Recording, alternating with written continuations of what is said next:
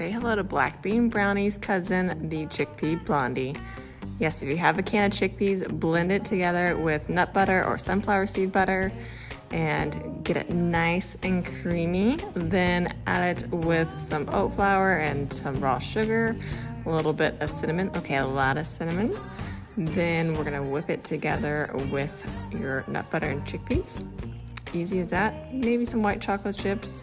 These are vegan friendly, but you know, white chocolate chips are golden here. And then we're just gonna bake. That's about it.